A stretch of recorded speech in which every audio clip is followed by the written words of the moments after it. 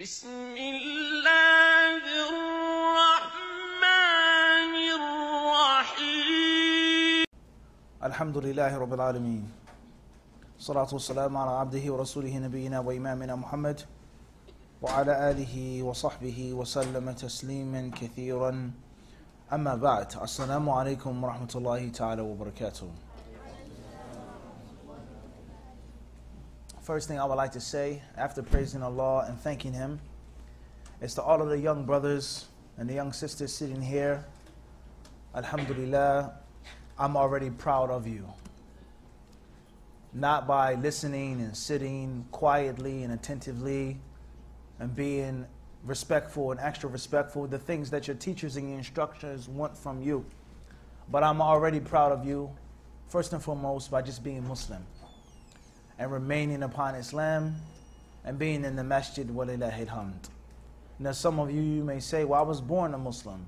My mother's a Muslim, my father's a Muslim, my grandfather's a Muslim. My whole lineage, my background is all Muslim. I'm a young kid, what else am I going to do?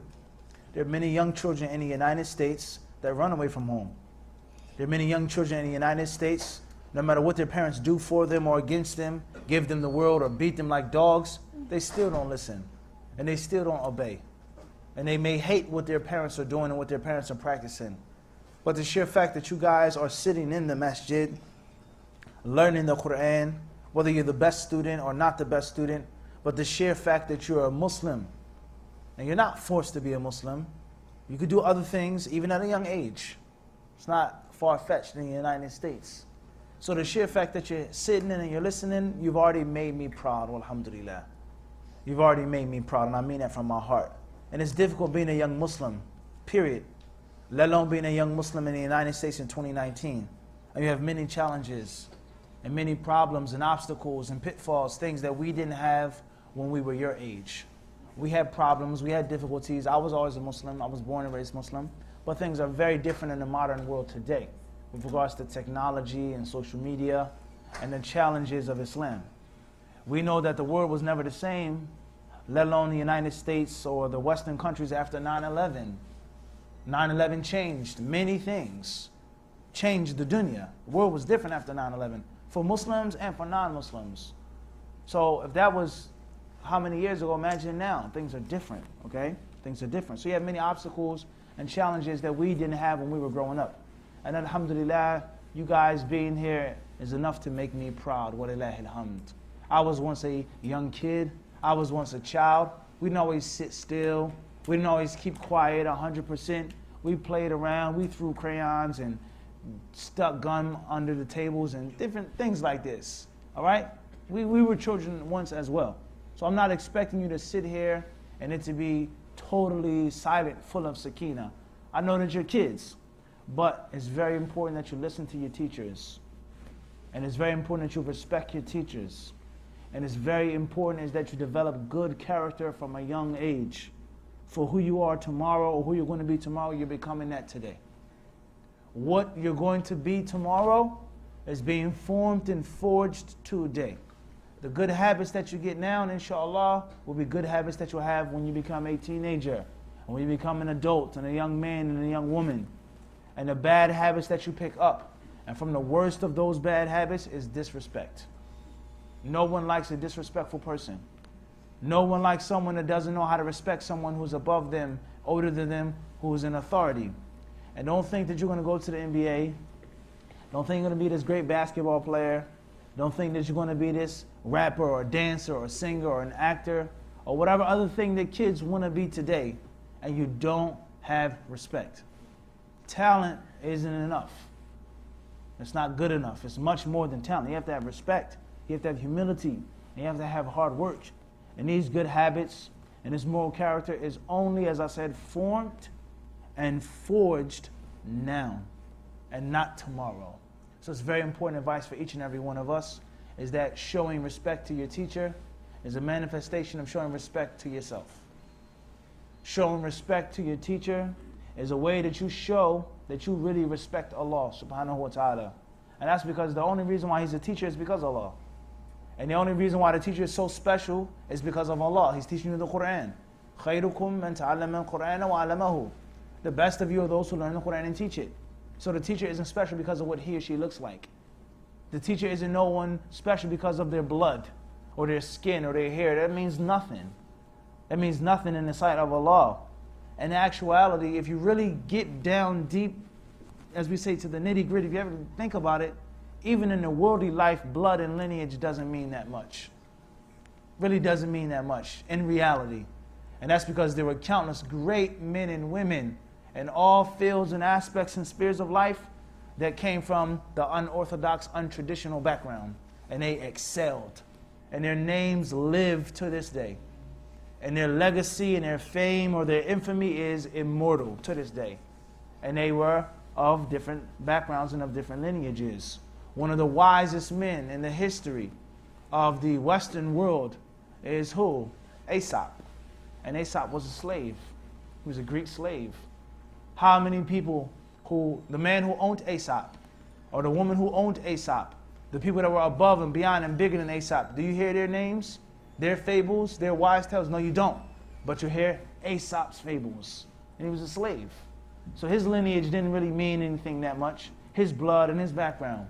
So the teacher is only special because of what the teacher is giving you, what the teacher is teaching you, and what the teacher has been given himself or herself. And that's the Quran, the speech of Allah subhanahu wa ta'ala. So that's why you got to respect your teacher. It's because your teacher is giving you a gift that has no price. There's no value in it. And as I've said many times before, many masjids, many classes, and subhanAllah, many quote-unquote Somali masjids and duqsis, I've said this and I've given this lecture before about the concept of Quran teachers are oftentimes underpaid, under-respected, undervalued, and overworked. Underpaid, undervalued, undercompensated, and overworked. And there's no one that can do for your child like that which the Quran teacher does, period. The Muallim al-Quran is giving your child a gift that has no price on it. He's teaching your son and your daughter the speech of Allah Rabbul Alameen. It's nothing that you can give him or her that can compensate for that. And let alone half of the class, half of the halaqah, half of the time at the duqsi, I'm telling you, sit down, be respectful, raise your hand, don't throw this. What did he say? It's not a good idea you two sitting next to each other. It's not a good idea for you two to sit next. That's half of the class. So I'm fighting and struggling, giving so much energy and effort for basic behavior, let alone when am I going to teach you the actual Quran and memorization of the Quran and the ahkam of the Quran. So you can never ever repay the Quran teacher as the Quran teacher fully deserves.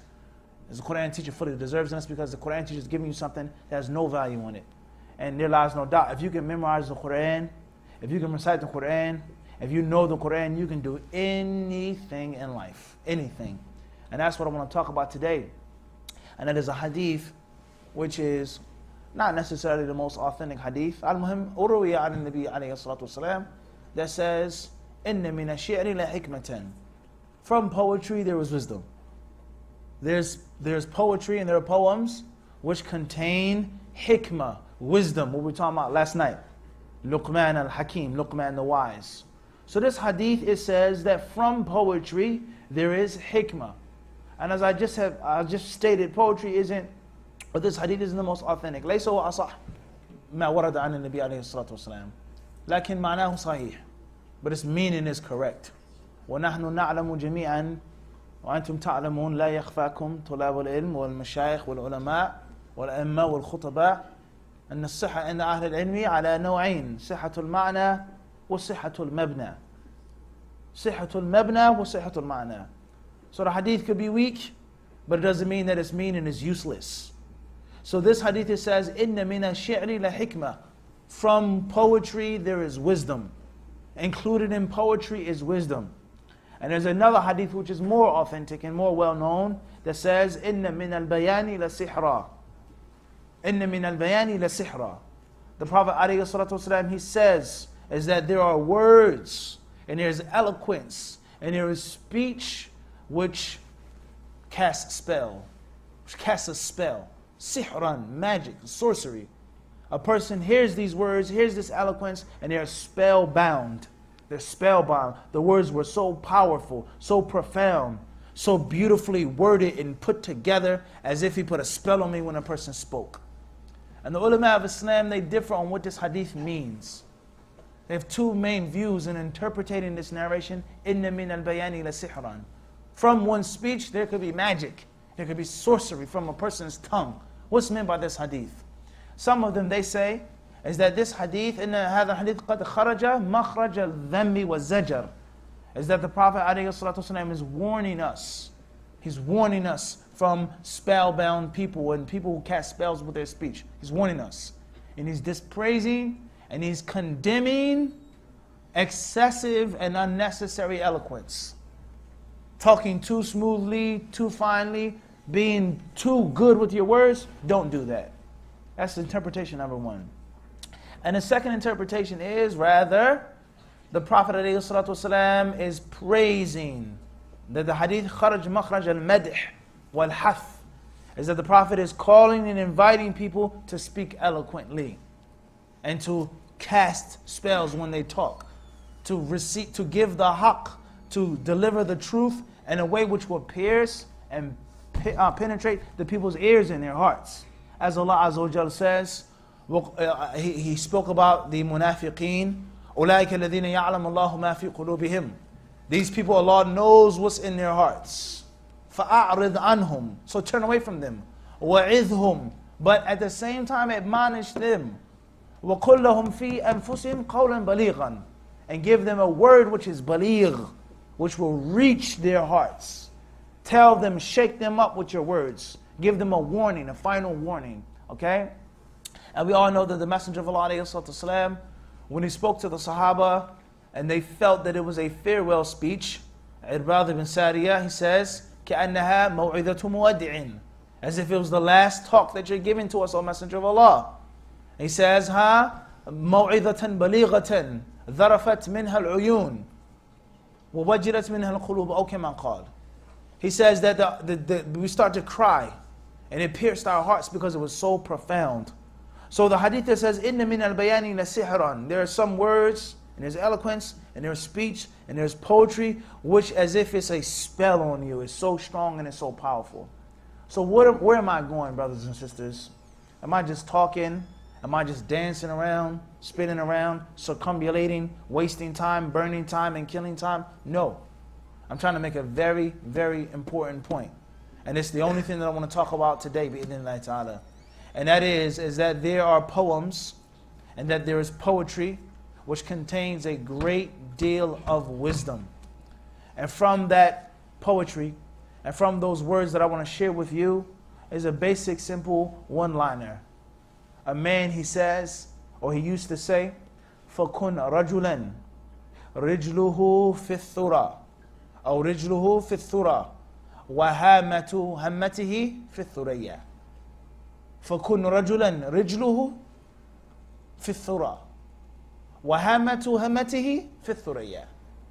أو كما قال. The poet, he said, be a man whose legs and whose feet walks upon the earth. Be a person whose feet are in the dirt, the thura. وَهَامَةُ هَمَّتِهِ فِي الثُّرَيَّةِ. But the apple of your eye, your aspirations and your goals, the bird of your thoughts that flies around and soars around, فِي الثُّرَيَّةِ, is in the constellations, i.e. sky's the limit. Sky is the limit. Don't dream small. Don't think small. Don't wish small. Don't be on earth. Rather, your mind, your dreams, your goals, your aspirations to be in space, in the constellations. And as we say in English and in other forms of poetry, sky's the limit. Meaning, there's nothing that you can't be and there's nothing that you can't do. You don't have to just take this job or follow this career or do what your father did or what your mother did, or because I come from this country, I can only be this. And because I come from this background, I can only do that. And because I'm a woman, I can only do this. And because I'm young, I can only achieve this. And this is the best that I can do and the biggest that I can be. No. Don't be like that. فَكُنْ رَجُلًا رِجْلُهُ. Be a man whose feet are upon the earth, meaning you're a human being. You're not extraterrestrial, you're a human being. But your thoughts should be what? Extraterrestrial. Your thoughts should be in space. Sky is the limit. So you got to dream big. You got to want big. You have to have the vision. You have to have the aspiration to be something in life. And if you're just pleased with just, just being average and I don't want to be nothing special, I don't want to do nothing special, I don't want to go no special place, then you're wasting your time. You're wasting your time. Yes, you have to have aspirations. You have to have goals in life, whether they're religious goals, religious aspirations. You want to be an alim, you want to be an imam, you want to be a qadi, you want to be a mufti, you want to be this one, you want to be that. Wallahi, by Allah's permission, it's possible. And it's easy. Ala man yassara Allah ta'ala alayhi. As the Prophet ﷺ says, it's easy upon those whom Allah makes it easy. فَأَمَّا مَنْ Allah Azza wa Jalla, He tells us about those who do the right thing. And they practice what they're supposed to practice. And they believe. Allah says, سَنُيَسِّرُهُ لِلْيُسْرَى. We will make it easy for them. We will give them facilitation and ease. So if you want to do the right thing, and if you want to tread the path and the religion to be something special and to be something great, wallahi, it's permissible and it's possible. What do you think Ibn Taymiyyah's dreams and aspirations were like? Do you think he wanted to be an average person? Honestly, sit down and ask yourself. Do you think Ibn Taymiyyah just thought about being an average Tom, Dick, and Joe person of his time? Do you think he became what he became with low aspirations? Of course not. He saw what was going on with the Muslims. He saw what was going on in Syria. He saw what was going on in his environment, his surroundings, and he knew that a change had to be made. And there had to come a time, and Allah knows best, in which he knew, in which he believed that Allah had chosen me for this. And it's time to fulfill my destiny. And the same applies to Ibn al-Qayyim and other great mountains of Islam, the geniuses of Islam. And the same applies to the worldly life. There's nothing wrong with you being successful in the worldly life. When we tell the people to learn the deen, to learn hadith, to study the Quran, it doesn't mean that you can't be successful in the world. It doesn't mean that. There's nothing wrong with being an engineer or a doctor or a lawyer, or it's nothing wrong with that. Because when I get sick, I make the adhkar, inshallah, and the prophetic medicine, and you try to do the spiritual healing. But when I'm really sick, where do I go? I don't go to a mufti. I don't go to a qadi. I don't go to an imam. I go to a doctor. When I have legal problems, I have issues with the law, problems with the law, I'm not going to a mufti or a qadi or a sheikh or an imam. I'm going to a lawyer, an attorney. Well, heck of that. I look to buy a car, I look to buy a house. I go to the people of speciality. And this is included in the law statement, فَاسْأَلُوا أَهْلَ الذِّكْرِ إِن كُنْتُمْ لَا تَعْلَمُونَ. Ask the people of dhikr if you don't know. And this word dhikr means many things. And from that which it means is ask the specialists. Ask those who are specialists when you need to know. So if I need something out of the worldly life, I'll come to you, inshallah ta'ala. There's nothing wrong with that. But the best thing to do, the best thing to be, the greatest and the highest, the constellations of Thuraya, there lies no doubt, is the knowledge of Allah subhanahu wa ta'ala. إِنَّمَا يَخْشَى اللَّهَ مِنْ عِبَادِهِ الْعُلَمَاءِ. The people who fear Allah at the highest level are those who have the knowledge of Allah subhanahu wa ta'ala. So that's my message to you. I don't wish to give you no long lecture, no long speech. My message is to believe in yourselves bi-idhnillahi ta'ala. You can do it with Allah's help and with Allah's permission. And if you have a tight relationship with Allah, a strong relationship with your Creator and your deity of worship, Allah Azza wa Jal, nothing is impossible and nothing is too far and beyond your reach. But you gotta believe in it. And you gotta have aspirations. You gotta want it right now. And all of the great people in the deen and in the dunya, you read about their lives and how they became such great and big champions. They'll tell you that it started when I was 6 years old. It started when I was 5 years old. It started when I was 3 years old. It started when I was 10 years old. It started when I was 15 years old. You can't wait until you're a grown man and say, this is what I want to be. You can't wait until you're married with children and say, I want to do this, I want to go overseas and study. No. It has to start right now. So you have to believe in yourself by Allah's permission. And the moment that you make an effort and you work hard and you do it the proper way, Allah is going to make it easy for you. وَالَّذِينَ جَاهَدُوا فِينَا لَنَهْدِيَنَّهُمْ سُبُلَنَا وَإِنَّ اللَّهَ لَمَعَ الْمُحْسِنِينَ. Those who work hard and who strive for our cause, لَنَهْدِيَنَّهُمْ سُبُلَنَا. We will lead them to the right path, and Allah is with the muhsineen. Allah will be with you, protect you, keep you safe, to guide you, to instruct you. Allah will be with you, bi-idhnillahi ta'ala, if you make the necessary effort to go towards Allah, the Mighty and the Most High. وَلَنْ أَتَانِي يَمْشِي أَتَيْتُهُ هَرْوَلَةً. Hadith al-Qudsi says, and if my servant comes to me walking, أَتَيْتُهُ هَرْوَلَةً, I will come to him running. Just listen to this hadith. If my servant comes to me walking, making an effort, I will come to him with more. So you have to be mindful of this, brothers and sisters. Brothers and sisters, not just the brothers, the sisters as well. You got to believe in yourself. You have to dream. You have to aspire. You can't be low. Don't have your thoughts in the dirt on the earth. The only thing that belongs on the dirt or the earth is your what? Your feet. And your thoughts should be where? In the sky, in the stars. Sky is the limit. May Allah Azza wa Jal bless each and every one of you. Be mindful of your age. Youth is a blessing, but before you know it, it's going to go away.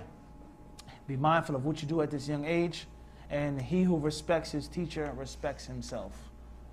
He who respects his teacher respects himself. And if you show your teachers respect now, when you get older, the people who are under you and beneath you, they will respect you.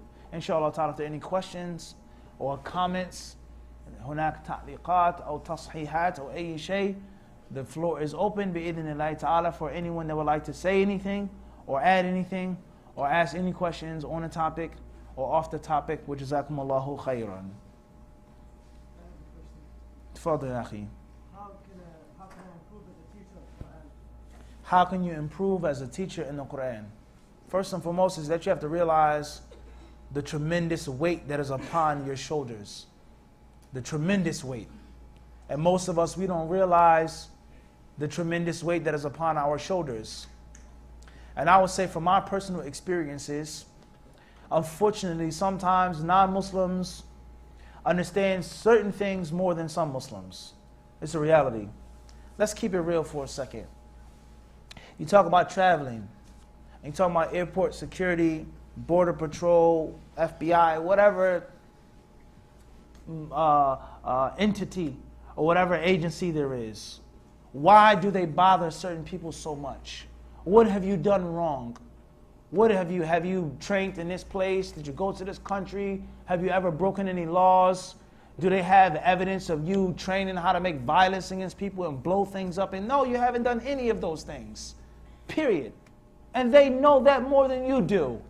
They have access to your life, to your files, to social media. They know what you're talking about. They know what you're calling to. And they know what you're not talking about, what you're not calling to. However, we must keep a very close tab on you and watch you and put pressure on you. And it has to be a tight squeeze when you travel, and that's because you have so much of an influence. You go from city to city, state to state, country to country, and every single mosque is packed and full of people. 100 people, 500 people, 1,000 people, 2,000 people. People listen and watch you from all around the world. If you wanted to call to something or say this or propagate that, it will be a huge problem. So they know the weight that is on you and the weight and the power and the influence and impact of your da'wah. And oftentimes Muslims don't even realize that as much as the non-Muslims. I'm making this out, Saeed? This is the reason why you agree with it or not. They know. They know who you can touch and reach. So therefore, we have to do things a certain way. You're not an average passenger. You're not an average traveler. You're not going to San Diego to get a tan and to sit on the beach with sunglasses. You're going to San Diego to speak to people, to talk to people, to influence people. So therefore, we have to let you know that what you're doing is very serious. And it isn't to be taken lightly. Everyone understand the point I'm trying to get to?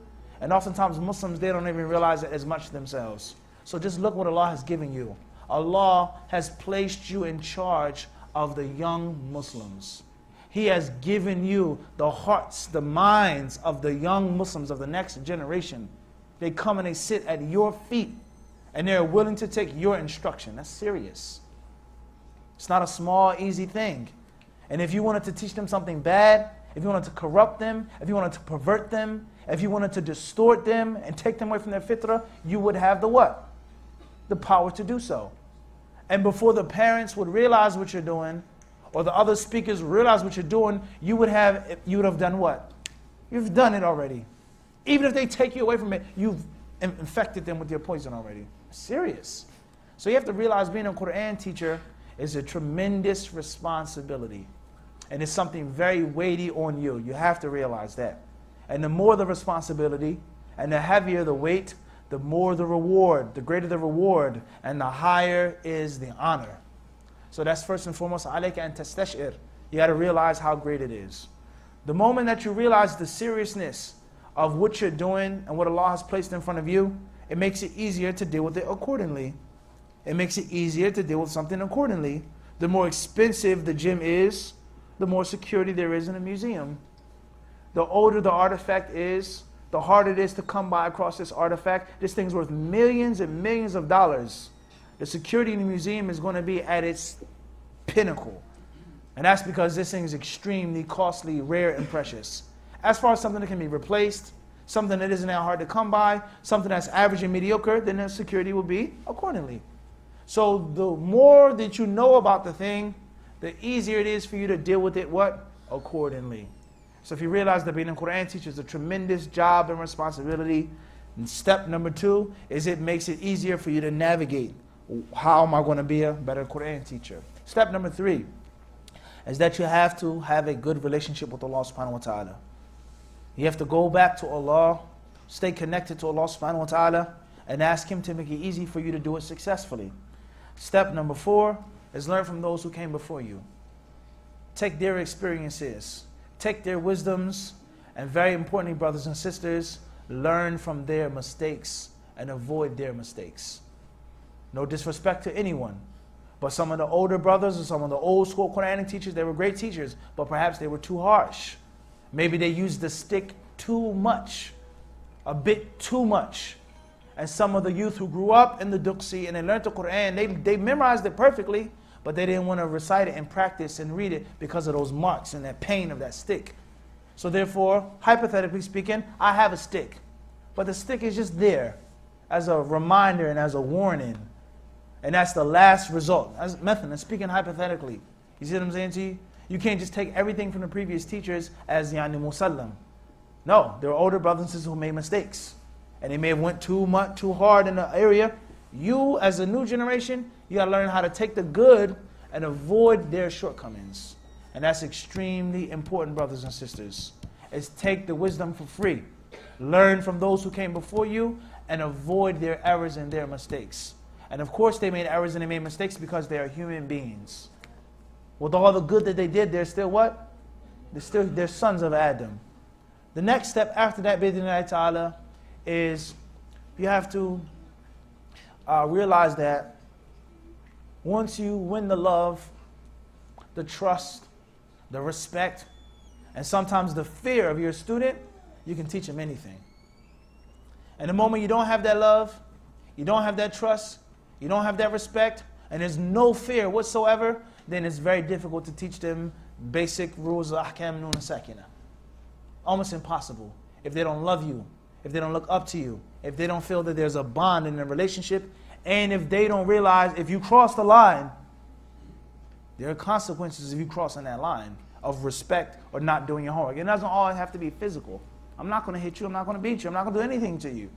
But know for sure your smartphone will be taken away. Know for sure you won't play video games. Know for sure that the whole entire class will have what? Halal pizza, huh? Right? And you'll sit and drink al-aswadain, dates and water. That's worse than getting a beating. In my book, if we have a pizza party and you're sitting there and you have what? Tafaddal. There's some ajwa dates and what? Some zamzam. It's better for you. Of course, the barakah. But who's going to want dates and water when the rest of the class is eating what? Halal pizza, we said. Not just pizza, huh? Halal pizza, right, Maria? So at the end of the day, I think that these are things that you have to focus on and look into. How to get your students to love you. How to get your students to respect you. How to get your students to trust you. And there always has to be that what? That line. As it states in some hadiths, عَلِّقَ الصَّوْتَ حَيْثُ يَرَاهُ أَهْلُ الْبَيْتِ. They said, hang the whip where the people can see it. Hang the stick where what? Where the people can see it. Meaning it's there. And inshallah, I won't have to pick it up. I don't want to pick it up. But know for sure that what? It's there. Everyone understand this concept? So it has to be a blend. Love, I said. Respect. Trust. And it has to be a pinch of what? No question about that. And this is one of the most important principles of life, is good doers must be rewarded and bad doers must be punished. Everyone understand this? So you have to have a mixture. Iron discipline along with a huge loving heart.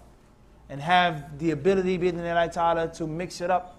And your students, they feel good when they sit with you. And they look forward to your class, inshallah. And it's not a punishment. But they know for sure that if they do the wrong thing, it what? Without a question. And with Allah is all success. Faddal ya akhi. How can you be a better student in the Quran? Like I just mentioned, is to realize what's being given to you. You're not studying an average book. You're not studying a story book. You're not studying something made up. You're not studying something which is just for a time or you're studying the words of Allah subhanahu wa ta'ala. The Quran, Allah's message to all humans, all jinn. You're studying something which is the miracle of the Prophet sallallahu alaihi wasallam. It was the ayah that he was given, the sign that he was given. Everyone understand this? This is tremendous. So why do you dress the way you dress? Why do you sit the way you sit? Why are you playing and laughing, being disrespectful, and you're studying Allah's words? So you have to realize that it's serious what you're getting. That's first and foremost. Secondly is that you have to realize, bi'idhnillahi ta'ala, is that being a good Quran student is going to benefit you and it's going to help you in all other aspects of life. So what do most Muslims want to be? Oftentimes they say, I want to play basketball. I want to be like this player and I want to be like that player. I want to be like this point guard and this one and this shooter. I want to be like this and like that. Most of the youth, wherever you go, to Muslim people love basketball. They worship basketball. I will say, how many matches have we been to? Basketball. They love basketball. There's no question about that. So what are some of the parallels between being a good basketball player and being a good student of Quran? Coming on time. Coming early. Making no excuses. Why didn't you come to practice? Why did you miss this shot? How did you lose the game? You lost the series. There's no excuse. We lost the last game. I missed the shot, but I guarantee you the next game, I'm going to make the shot. And I'm going to be there on time. And we're going to win. So don't make excuses when you come as a Quran student. Oh, the cat ate my homework. I couldn't memorize because, I was tired and, my ummi said, there's no excuse. You were supposed to memorize this line, this page. That is what you bring to the Quran teacher. Period. And the moment you make for yourself this standard, you'll become better in all aspects of life. And no one likes an excuse maker. Nobody. They don't like people that make excuses. They like people that make results. So this is something that you learn, inshallah ta'ala, by being a Quran student. Is make for yourself a standard in which you never ever fall under. You understand these words? Also, bi'idhnillahi ta'ala, is have good friends. If you know there are chatterboxes in the class, people who play around, class clowns, they laugh, they joke, they just want to waste time, stay away from them, avoid them. Make friends and keep company with the serious students and the talented students. Bi'idhnillahi subhanahu wa ta'ala. And inshallah ta'ala, develop a love for the Quran and its recitation and its memorization. And last but not least, is just think about what you're going to do for your parents. Think how pleased they're going to be, how happy they are when you've done the right thing. And they work hard, and they sacrifice and they spend their money for you to have a better life. Why would you want to waste it? So these are some of the reasons behind being a good Quran student. And of course, first and foremost, is Allah Azza wa Jalla giving you the success. You're asking Allah to make you a better student. And that's why I said, al-isti'anatu billah. It's seeking help with Allah subhanahu wa ta'ala, and Allah knows best. Fadda akhi. Go. Is he my bodyguard? Allahu Akbar, huh? Is he my bodyguard? What do you think? You think he is? Well, I guess he's my bodyguard. No problem. Next question. Are there any other questions? Are there questions from the sisters? Fadl akhi.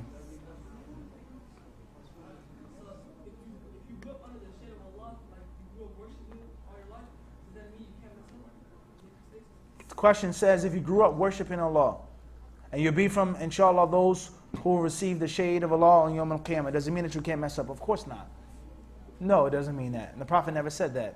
Shabun nasha'a fi ibadati rabbihi. He grew up worshiping Allah. It doesn't mean that he was perfect, but it means that he was righteous. and he or she strived to do the right thing.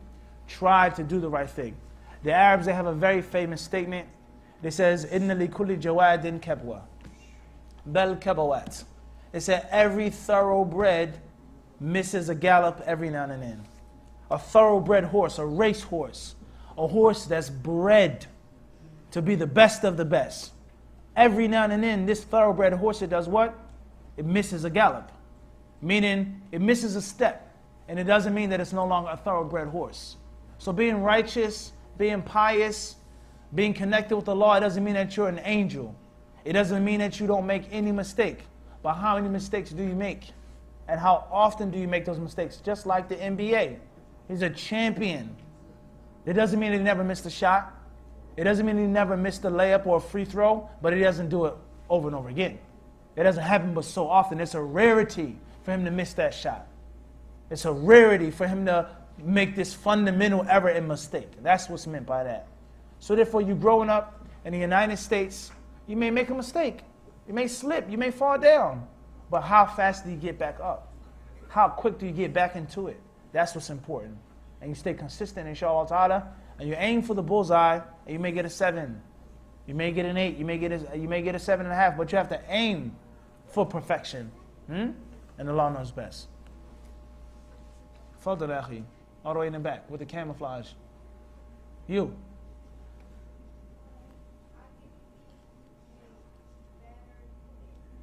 How can you be a what? A better student. Huh? Right, like he just said. How can you be a better student? Is to ask Allah to make you a better student, first and foremost. Secondly, listen to your teacher. Trust your teacher. It's a reason why he's a teacher. It's a reason why he's a teacher. And there are some people who say, or they have said, talking about martial arts, and they ask the question, and they say, do you know the difference between a master and a student? Do you know the difference between a grandmaster and a student? Is it how old he is, or what color he has on, or what he's wearing? No. They say the master has failed more times than the student has tried. The master has failed more times than you've even tried. Meaning the teacher has experience. The mistakes, the shortcomings, the flaws, he did that 20, 30 years ago. So listen to your teacher. Trust your teacher. Listen to what your teacher tells you. If your teacher tells you that you can do better, believe in yourself that you can do better. If your teacher tells you that you're not trying hard enough, don't say, I am. I am trying. Because your teacher wouldn't tell you that if you weren't trying your best. So one of the best ways of being a good student is being a good listener. Being a good listener. Being obedient, being respectful, and trusting your instructor. Inshallah ta'ala. And Allah knows best. Fadl akhi. So like, what can we take from this khutbah and like implement it in our everyday life today? What can you take from this khutbah and implement it in our daily lives like today? Before I started the talk, before we made Salat al-Dhuhr, this young brother, he came up to me. And he said, weren't you the brother who did the talk at Ansar Masjid, such and such khutbah? I said, yeah. I said, you want me to do the same khutbah here? He says, no. I said, so what would you want me to talk about? He says, nothing. I just want you to know, don't talk about the same thing. At the end of the day, what can you take from it is that sky's the limit, like I said. Don't put a limit on what you can do and what you can be. Don't put a limit on what you can do and what? What you can be. Have dreams, inshallah.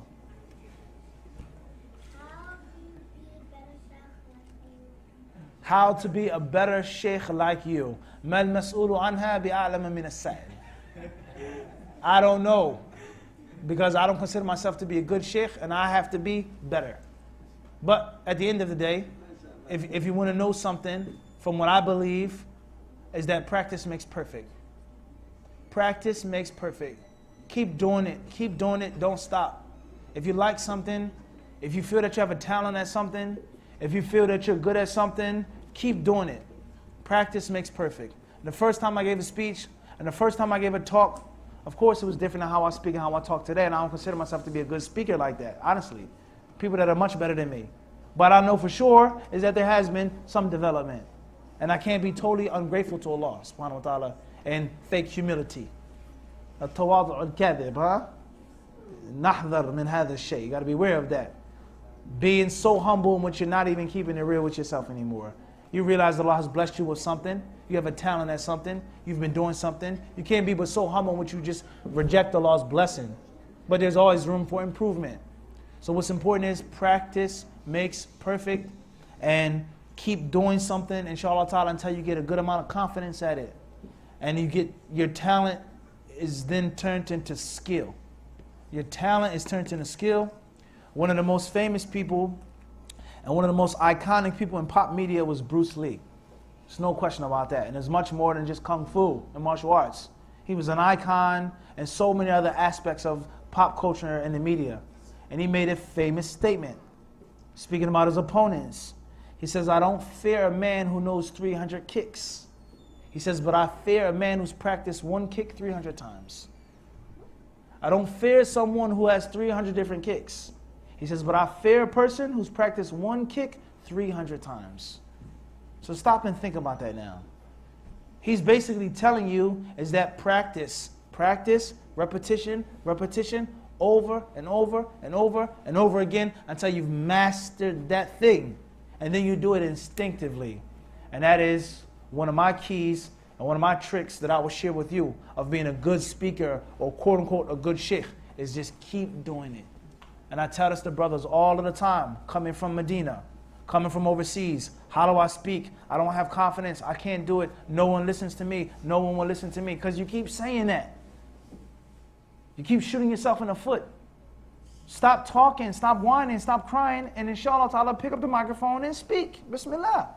You made a mistake, okay. It wasn't that good, okay. No one tuned into your class, okay. But the next class, the third class, the fourth khutbah, and then inshallah a week, a month, a year, and before you know it, you get better. You have experience. And no one is born to be perfect. All right? So that's my advice to you and to anyone who's listening, is that if you want to get good at anything, you gotta practice. You gotta practice. And Allah knows best. How do you achieve being Muslim? That's your question? Well, Allah guides you. Allah chooses Islam for whom He wills. But if you mean how to be a good Muslim and how to be a strong Muslim and a consistent Muslim, as I just said, practice makes perfect. And realizing that you're not perfect and that you are a human being and that you're going to make mistakes. But Allah Azza wa Jalla is kind. He's merciful. And He loves His servants who realize their mistakes and ask for forgiveness of their mistakes. So how to be a good Muslim is that you practice the fundamentals of Islam. Just think about all of the people that you come in contact with on a daily basis. What's your relationship with your mother? What's your relationship with your father? What's your relationship if you have a blended home? Many people, I don't know here in San Diego, but in many places they're blended homes, in which a brother was divorced or a sister was divorced, and they get remarried. And there's a stepmother or a stepfather. What's your relationship with your stepfather? What's your relationship with your stepmother? Your siblings, your classmates. Just stop and think about the people that you deal with, how you treat them. Think about that. That is, inshallah ta'ala, on the road to you being a better Muslim. Inshallah. Fadl ya akhi. What are some practical steps to gain knowledge in the West without going to Medina? Some of the practical steps of gaining knowledge in the West without going to Medina. A very excellent question. Alhamdulillah. And a very practical question. And we have to realize that the world has changed. The human is the same, but the world is evolving, it's changing, it's different. I have a student, a pupil of mine in New York City. A couple years back, we did a lecture together. It was at his venue, and he made a very profound statement. He says, ignorance in 2017, I believe it was in 2017, he says, ignorance in 2017 is a choice. Ignorance in 2019, I'm saying to you, is a choice. And it wasn't always like that back in the day. Many people didn't have access to knowledge. Let's say if you were a servant or a slave, you were working all day long, making someone else's riches and money. You didn't have the ability to study and to learn. Or if you weren't a slave, but you were a father and a mother, and you worked 2 and 3 jobs to put food on the table and to provide for your children. and to give them basic things. You didn't have time to study and to learn. But now in 2019, knowledge is accessible. You press a button. Rather, you don't have to press a button. You look into the phone, it unlocks for you. Recognizes your face, and you get knowledge for free. Anywhere you want to go, anywhere anything you do, you can get in. So first and foremost, is you got to realize is that Allah has made things available that were never available for people in the past. But as I've just said, the human being can either be energetic, can be motivated, or they can be lazy and lethargic. That will never ever change. People were lazy back in the day, and people are lazy nowadays. People were motivated back in the day, and people can be motivated today.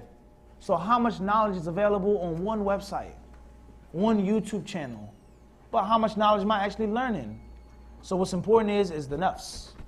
You got to ask Allah Azza wa Jal to allow you to be free from laziness and lethargy. And bi'idhnillahi ta'ala, a practical step is to realize that the knowledge is out there, and the knowledge wants to be obtained. And that's why some of the ulama, they say, is that there's certain books that sit on the shelf and collect dust and beg and cry to be picked up and opened up. The book begs for attention. Think about this now. Think about if you have a pet cat, and the cat wants to be petted. The cat purrs, the cat jumps on you. Cats, they'll walk between you and your phone. You ever realize that? You ever see what a cat does that? You're on a screen and the cat will walk in front of the screen. You ever ask yourself why cats do that? It's a reason why they do that. And those who study cats, they say that the cat knows that the phone or the screen has your attention and you're not giving it to the cat. So the cat is begging and demanding love and affection. That's ilm, that's a book. The book wants to be picked up. The book wants to be read. The people who present themselves to teach and explain the ilm, they only do it because they want to benefit the people. And they want the people to respect what they give and to honor it and to cherish it. But who's picking it up? Who's watching it? Who's listening? Who's memorizing it? All right, so that's the first practical step. Practical step 2 is to realize your lifestyle is your lifestyle. How this brother studies is not how you should study, because he has a different lifestyle. He's married with children. He lives in this country. He doesn't have your occupation. He isn't your age. You have to have a tailor-made schedule for yourself. And if it's only 30 minutes a day, then alhamdulillah, 30 minutes a day I study. An hour a day, you study for an hour a day. And you take small steps, bi'idhnillahi subhanahu wa ta'ala. And you learn the usul of ilm, usul of fiqh, mustalah of hadith. You learn usul of tafsir. You learn the usul of the ulum of the Quran and things like this. And you take those practical small steps, and the classes that are available online in Arabic, in English, and the other languages, memorize it, learn it, study it.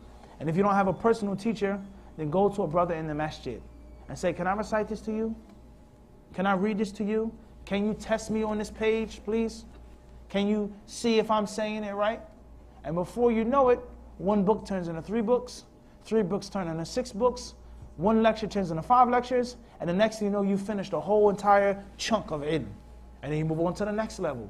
And your Arabic is better. Or if you already know Arabic, your Nahu is better, or whatever the case may be. And you can learn, and you can be a serious student of knowledge in the United States.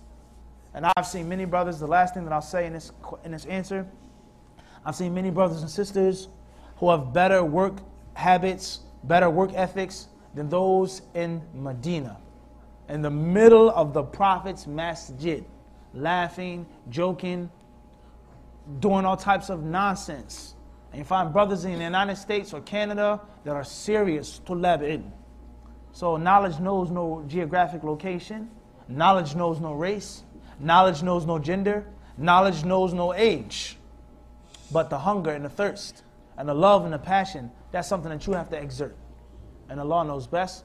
We've devoted many classes and lectures on this, on the practical steps of becoming a real student of knowledge on the channel, and Allah knows best. Inshallah, if you brothers don't mind, perhaps we'll take a few questions from online, inshallah ta'ala. First is not a question, but is a benefit. Giovanni Pablo. These talks for our youth are so important. May Allah bless you. Furqan Nuruddin, alhamdulillah, youth need good info. Thank you very much. Adam Ibrahim, Assalamu alaikum Sheikh. Will Mufti answer questions now? Bi'idhnillah. Was this brother part of the Tupac crew? Or am I confusing him with someone else? That's from Fresh Plus. Allah knows best. I never met Tupac. I don't know about that. He says, nah, you're talking about Muta Bail. This is Mufti Muhammad ibn Muneer. First time listening to him. Where is he a Mufti? Tayyib. MashaAllah, I love when the brother reference hadith rather than their own ideals. May Allah bless you. All right. Says here, listen to this, Abu Sa'id. It says the Spubs boys were refuting this guy. So I was like, I better go check him out. They may not realize that they're doing what? Stabbing themselves with their own daggers. Spubs boys, this is what the person says. Allah Alam, if you know who they are, Alam with him, they may be what? Poking themselves with their own what? Their own knives. You warn from someone, and warning from someone, and nowadays it's just not warning from someone. In most cases, when you warn from someone, it means obsession and infatuation. Are they sadaqah? Obsession and infatuation. Your every movement, your every statement, your every lecture, everything you say and you do, the people are obsessed with it. And they try their hardest to pick and to search and to fish and to investigate to make you into some type of crazy monster, mubtadi', evil person who doesn't understand the basics of La ilaha illallah Muhammad Rasulullah. You don't understand the basics of Islam. That's what they try to do. And in actuality, it ends up what? The people that they're talking to and addressing say, whoa, well, for you to be searching this person and digging into his lectures, he did 1,000 lectures, and you can only find this and that. Maybe let me go check him out and see what he's talking about. Let me go see what he's, is he really this evil, Mu'tazili, Jahmi, who doesn't understand the basic principles of Islam? This is a reality now. And Allah says in the Quran, وَلَا يَحِيقُ الْمَكْرُ السَّيِّئُ إِلَّا بِأَهْلِهِ. And Allah Azza wa Jal, He also says that Allah, what? لَا يَهْدِ كَيْدَ الْخَائِنِينَ. The plot of the treacherous, Allah does not guide it. So oftentimes people, they warn from someone, and in actuality, it does what? It backfires on them. And we can what? We can see that. Allahul Musta'an. Al-Muhim, at the end of the day, we're not here to talk about that. Question says, 445 people watching, but only like 12 likes. This is selfish. Like the videos, show appreciation, and help for the channel. Tayyib. MJ from Sydney, Australia. What does Bukhari mean when he says regarding the narrator, fihi nadharun? Is he implying the narrator is matruk? Barakallahu feek. Empty cup, full teacup. Tayyib. May Allah bless you and all of the disciples in the lands down under. What Bukhari says, fihi nadharun, is similar to other statements of Imam al-Bukhari regarding the ruwat. And Imam al-Bukhari, rahimahullah, and obviously this question is not for everyone. This question isn't for everyone, but we have a mixed audience, as you can see. And there's some brothers and sisters who actually have as'ila ilmiya, yani, real knowledge-based questions regarding ilm al-hadith. You have to know something about Imam al-Bukhari. Imam al-Bukhari kana latif ta'bir. He is very subtle, very kind, and very soft in what he said about narrators of hadith. And in today's times, that will be translated to what? A tamyir. Bukhari would be a what? Mumayyir. He will be a watering down type of guy. He's watering down the manhaj. He has to say that he's muhtariq, shaitan. He's a dajjal, kadhab, wadda'. He can't just say, sakatu anhu, fihi nadhar. Imam al-Bukhari would say, they kept silent about him. Listen carefully to this lesson. They kept silent about him. But today you have to say what? What's your what? Ma mawqifuka anta minhu. What's your position? I don't know anything about him. I never studied anything with him. I have no idea about Sheikh Fulan, Abu Fulan and Fulani. No. You have to take a position against them. وَمَنْ لَمْ يُبَدِّعْهُ فَهُوَ مُبْتَدِعٌ. If you don't say he's an innovator, then what? You're an innovator. And Imam al-Bukhari, what would he say? Sakatu anhu. They kept silent about him. I.e., Bukhari would say, what's the point of me talking about him? What's the me endangering myself about attacking the honor of a Muslim if Ahmed, Ibn Ma'in, Ibn al-Madini spoke about him already? So according to these people's standards, Imam al-Bukhari will be a what? He'll be a mumayyir. Imam al-Bukhari would be watered down according to their standards. So Imam al-Bukhari, he wasn't like Imam Ahmad, he wasn't like Ibn Ma'in, he wasn't like Abu Hatim, in which they said harsh words about poor narrators. Harsh words, whether they were liars, whether they were innovators, or whether they were extremely weak. But Imam al-Bukhari was very, very subtle in what he said, and he was mindful of what he said. And this is a very important lesson for us today. As if this scholar has declared this person to be a mubtadi', why do I have to write a book about him? Lish. Unless you have something that you have to prove in yourselves, in which you have to show that it's not just a personal beef anymore. See, Sheikh Fulan wrote a book about him, and this one and that one, and 10 others, so it's not just me and him. Something is very sick and wrong with this mentality today. طيب, al-muhim, back to the question, and staying objective to the question, حتى لا نستطرد, but this is very important issues. وأن أحذر الشباب من هذا المسلك الخاطئ. Warning the youth from this stuff, this nonsense and this garbage, and the disrespect to Imam al-Bukhari and Imam Ahmad and the Imam of Hadith. That's هذا هو المقصد. That's my point. Imam al-Bukhari rahimahullah ta'ala says فيه نظر is not the same as him saying munkar al-hadith, in which he's clearly expressing that he's munkar al-hadith. لا تحل الرواية عنه لكن فيه نظر لا شك من ألفاظ التجريح وليس من ألفاظ يعني it's not something which he's praising the narrator أبدا. And it's jarh, there's no question about that. And it could be equal to those other statements of Imam al-Bukhari, and it could be different. Every hadith has its own taste. لِكُلِّ حَدِيثٍ ذَوْقُهُ. And there are general principles of Imam al-Bukhari and the other ulama regarding al-jarh wa ta'dil, and there are special applications of every single narrator. If you're a student of jarh wa ta'dil, you're going to have to read what the other ulama say about that narrator, and what Imam al-Bukhari said about him in other places, and did Imam al-Bukhari narrate from him and mention him in other books as well. There has to be details, even though there's a general rule of what that statement means of Imam al-Bukhari and by Imam Ahmad and Ibn Ma'in and the other ulama of al-jarh wa ta'dil.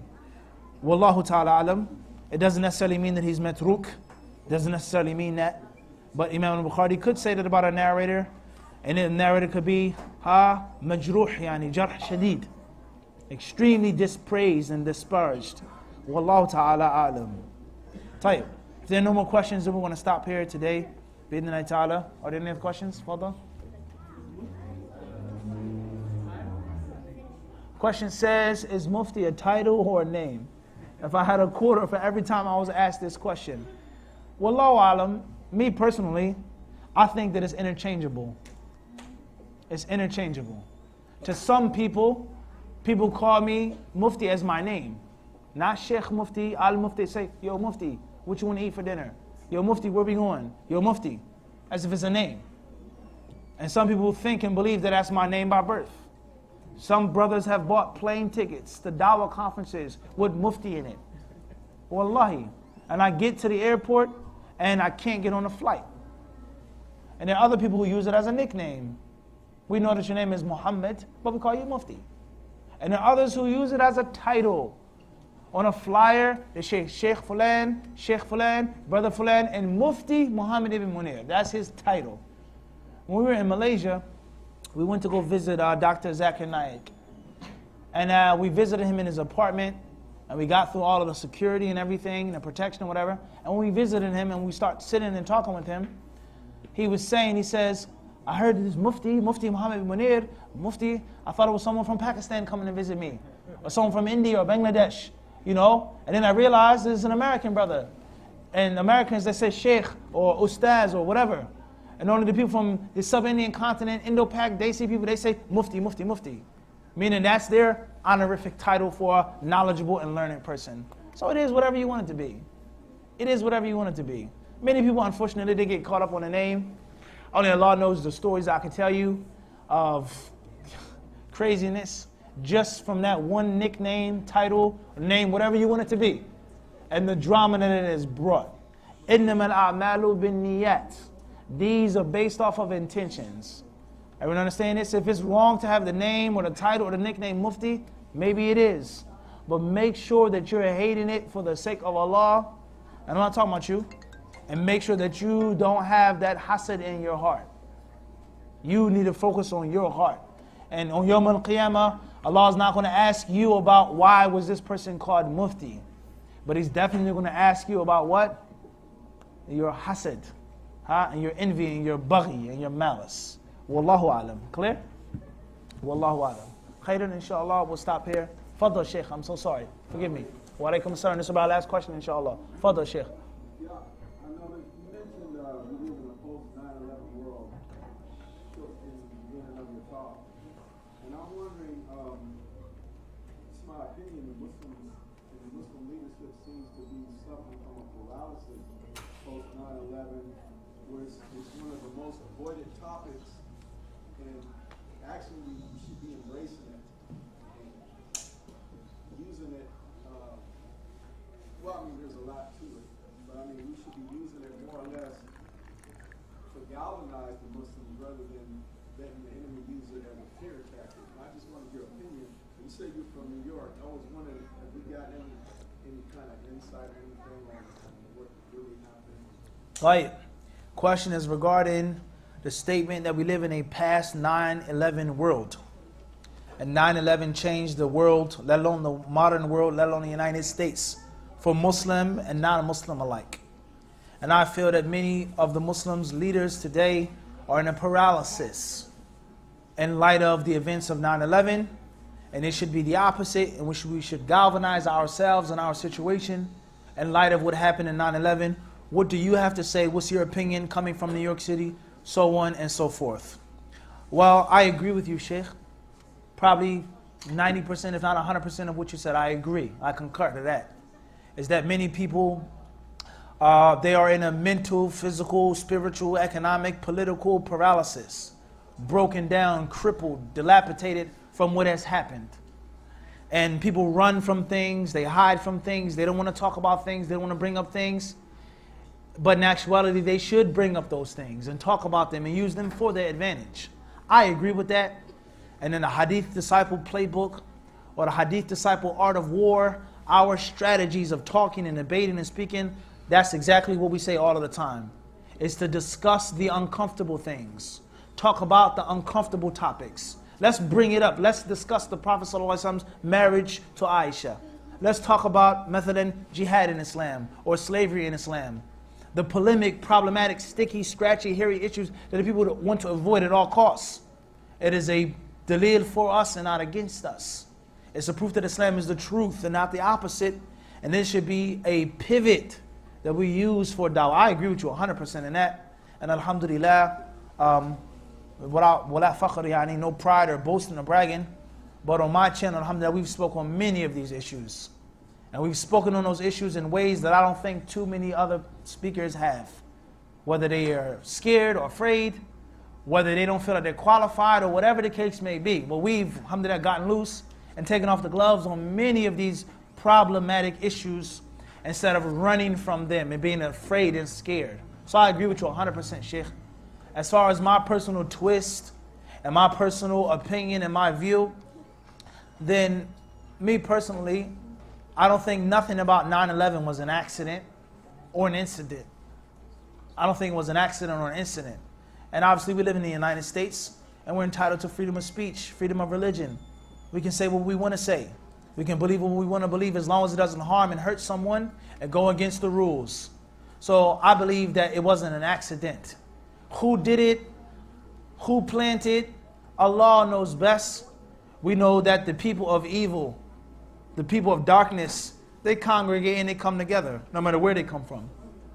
Arab, black, white, African, whatever you are. If you're upon evil, if you're a worshiper of the shaitan, if you worship Iblis, if you worship Satan, then you come together and you congregate. This is my opinion. Is that it wasn't an accident and it wasn't an incident. It was planned, it was strategized, and they knew exactly what they were doing, and they had a purpose. And one of the problems and one of the reasons why we're in a paralysis, as I've said the other day, is that oftentimes we're playing checkers while they're playing chess. If we're even playing checkers. We may not be playing checkers. We may be playing hopscotch. We may be playing something which is even, not saying that hopscotch has no strategy in it. So the concept of people thinking ahead and plotting and planning, way ahead, moves ahead. This is something that the Quran speaks about. And the Quran clearly mentions in so many ayat. وَيَمْكُرُونَ وَمَكَرُوا إِنَّهُمْ يَكِيدُونَ كَيْدًا. They make a plan, they make a plot, they scheme. This is nothing which is strange. It's not just all conspiracy. This is reality. And there's nothing wrong with us talking about the reality. So let's look at what happened in 9/11. Whether it was a Muslim who did it, a non-Muslim who did it, whether it was a plan, whether it was fake, whatever the case may be. What happened at 9/11? Many people lost their lives. That's a fact. A great amount of property was destroyed. That's what? That's a fact. Many countless people were injured and harmed. That's a what? That's a fact. Who did it? Why they did it? Allah surely knows best. I have my opinion, you have your opinion, and we'll stand in front of Allah. The evidence is clear as day. And only Allah knows best. I don't want to say anything wrong, but I don't see how you can actually believe and just suck up the slop that they feed you in the media. To think that this building fell down and melted down from a plane crashing into it. Basic science, basic engineering, basic common aql. Are you serious? Let alone the other dodgy and dark things and the games that they played and the lies that they made and the fake false apologies that they made and the covering up that they did when the investigation was placed on what happened and how it happened. Where would you like to start? What the proofs and the evidence is that it was all a game. Where would you like to start? The plane, the hijacking of the plane, the buildings. Where would you like to begin? What happened? The countries that were invaded, the people that lost their lives. Where do you want to start? When we talk about 9/11 and post 9/11, all right, that's first and foremost. So the next point and the last thing I'm going to say is, none of that matters right now. Who did it, how it happened. What's important is people died, people lost their lives, people were injured, and a great amount of property was destroyed. And most importantly, or more importantly, is the aftermath of broad brushing the Muslims to be terrorists. And the Muslims are violent, and the Muslims are extremists, and the Muslims and the Muslims and the Muslims. All right? And the concept of we can invade a country because of what happened in a city. And we can conquer and take over a land because of what happened in a city. Obviously, that doesn't make too much sense. Let alone is that even constitutional. What did the people of this country do to deserve to be bombed and destroyed because of what happened in New York City? Is that the Constitution? Does that even make any sense? So, the last thing I'm going to say, Bidin Ta'ala, is what happened on 9/11 and what they try to say that the Muslims are and what Islam is. Let's discuss the facts. Let's talk about Islam according to the orthodox sources. And let's talk about terrorism and terrorists according to the scientific sources. What is terrorism? And what is a terrorist act and who is a terrorist? Are the Muslims the only people who do acts of terror? Are the Muslims the ones who make these acts of terror? Now let's talk about Christian terrorism. And let's talk about Jewish terrorism. And let's talk about Zionist terrorism. How many buildings are blown up? And how many children lose their lives in these bombings in the name of Christianity, Judaism, Zionism, or whatever else? So it's so many things that are wrong with what happened during 9/11, after 9/11, so many things wrong. And I think that the Muslims should use that incident, what happened, and talk about facts and the truth. That's it. Facts and the truth, nothing else. And there's no apology needed for facts, and there's no apology needed for the truth. Wherever it is, whoever's talking about, whether the Muslims did it or not, we speak the truth, and that's it. And that's the bottom line. That's in brief. We've run out of time, unfortunately. I think that answers your question, hopefully. Wa jazakumullahu khairan.